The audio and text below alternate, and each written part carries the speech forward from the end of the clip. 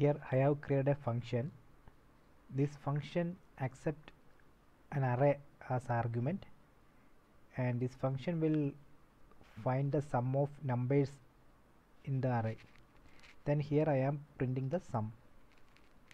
Then inside the main function I have created two arrays. Then here I am invoking that function sum with array 1 and array 2. Here I am creating the goroutines.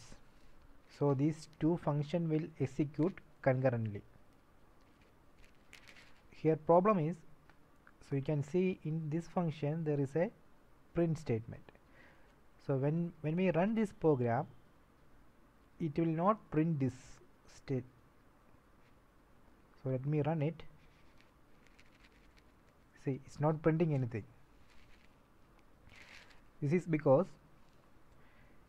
this Go program will ends when the main function ends. So this goroutine will not get time to execute and print the output. That is why we are not seeing this print.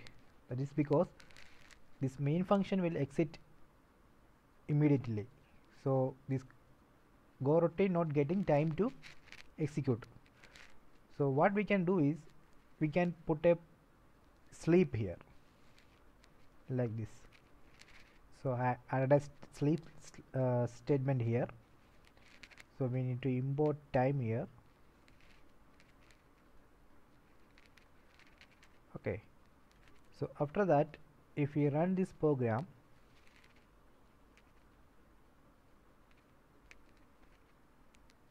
you can see that it's printed.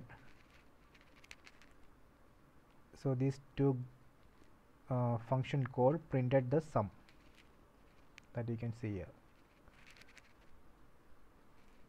So this way, if you put a print statement inside a goroutine, you can make that statement working by putting a sleep in the main function. Okay.